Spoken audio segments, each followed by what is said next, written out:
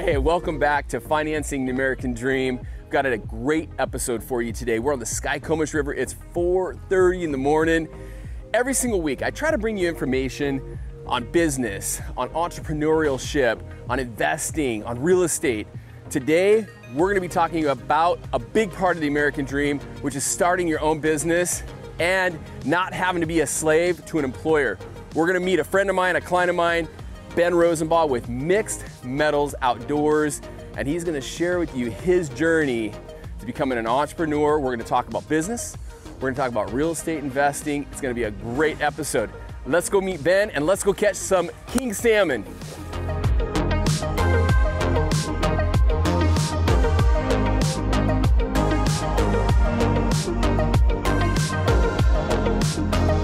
One of the things I really love seeing is stories like Ben's. I got to meet Ben about 5 years ago, actually through real estate. I helped him with his mortgage, showed up to one of our meetings in a llama glass hat, and I was like, hey, you must like fishing. He goes, kinda.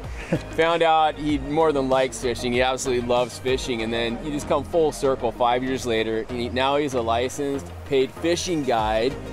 And he's named his company Mixed Metals Outdoor because his bread and butter, what you've done for a living for years, has been welding and making stuff. And so kind of give us, I'd love your story of how you've taken advantage of your American dream, what you've done. So kind of give us a real quick overview of your story. Moved into the trades at 17, started welding, running weld shops at about 19, raised a family, get to the point where punching a clock every day starts to wear on a guy. Decided to take the two things I love, fishing and welding, and just kind of make them my own. Living in Washington, we have this in our backyard. Try to encourage everybody I can to get out and enjoy it. With this fast-paced world we live in, it's forgotten. If guys like Ben can do what we do, wake up every morning enjoying what we do. Excited to get out of bed. Excited to get out of bed. Excited to come out here and enjoy the Northwest. Excited to build things. I'm hoping that it's encouraging to you, chase your American dream. That's what this show is all about. And that's what you're doing. You're living it, man. Yep. So hey, thanks for bringing us out here today. This is awesome. Yeah. You're such a stud. Yeah, you guys are so much fun to have too. Right. So anytime.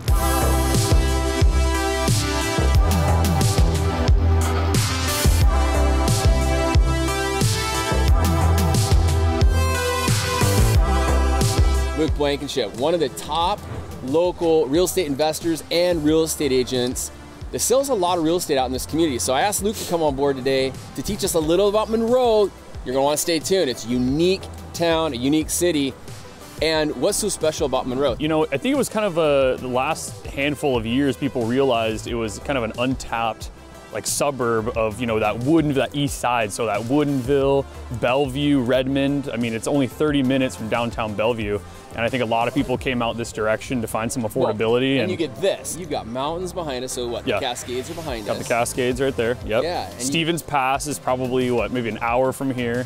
You got rock climbing and index. Kayaking is massive. You obviously have fishing out here, mountain biking, dirt biking, whatever it is. Yeah, this is the spot to be.